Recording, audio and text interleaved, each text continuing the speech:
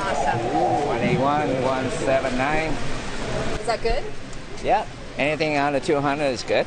Normally, a fast draw competition would involve a pistol and a lot of loud bangs. It did last year at the BC Rod and Gun Show in Surrey, but this year the show is missing something.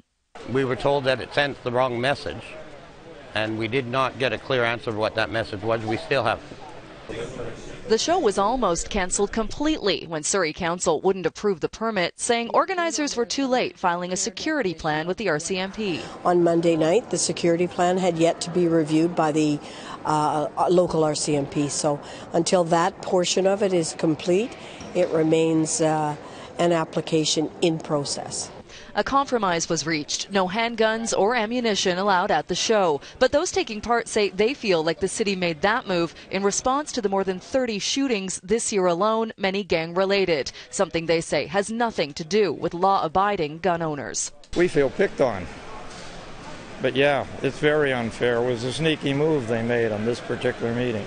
Do we see gangsters in here? To lay the blame on a bunch of avid hunters and sportsmen and shooters, that we toe the line, we obey the law. Along with knives, this table was also filled with antique guns last year, now banned. Legally, an antique pistol is not even a gun.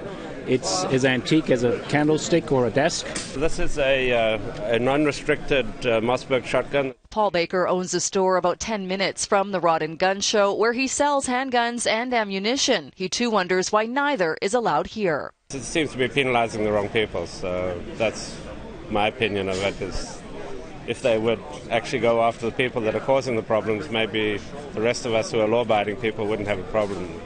Organizers say attendance is down, even though many are still taking part in what is billed as a family-friendly event. A petition calling for the return of handguns and bullets next year will be delivered to Surrey Council once the show wraps up. Jill Bennett, Global News.